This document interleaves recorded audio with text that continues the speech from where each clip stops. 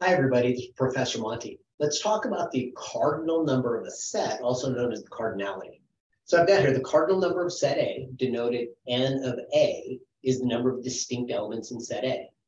So, for instance, in this set A, we have the numbers 6, 4, and 13. Well, there's 3 different numbers in there. So we would write, oh, the cardinality of A is 3. Notice set B is the empty set. It's just a set with no elements. Well, if it doesn't have any elements in it, we would say the cardinality of B is 0. And then lastly, I have set C here, 1, 1, 2, 3, 4, 2, 1. Well, remember, it's the number of distinct elements. I don't double count the ones. So if I look, I have 1s and 2s and 3s and 4s. There's the only 4 distinct elements I have.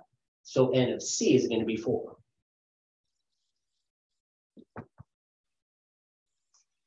And that's how you find the cardinality.